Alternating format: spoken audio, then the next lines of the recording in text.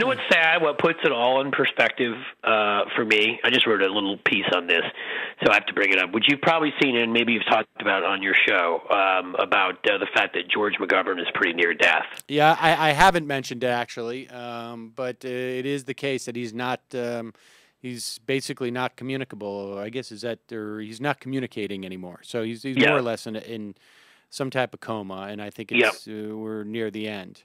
And it's sad, but it also is sort of, when things like that happen, beyond just it's a shame, because he's a good, honorable guy, always was. It makes you look back at sort of a different time in politics when people would stand up forcefully, who were very much in the mainstream against the idea of the military-industrial complex and war, and in and of itself. I mean, what he used to say, what McGovern basically used to say was, I got my ideas on war and the defense industry from Eisenhower, who reminded us about the influence of the military-industrial complex.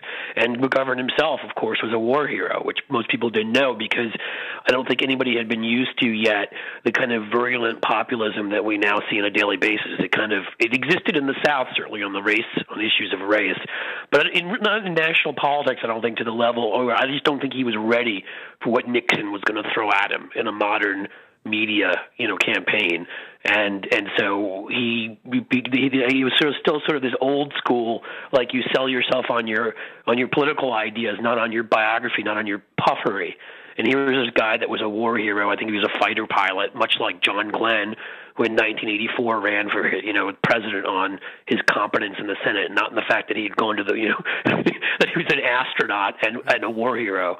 And it sort of reminds you of a time where campaigns were simpler and actually more about substance. It reminds you of a time when, not the time the Tea Party guys think existed back then, but what actually existed, when you could talk about ideas like war in and of itself being the last resort and wrong in most cases, and you could talk about inequality in ways, not just in quiet rooms. And I'm not saying some of that isn't making a comeback now, because I think we've gotten so low. It's sort of where do you go from there? But in any case, it struck me. Didn't mean to hijack your show. No.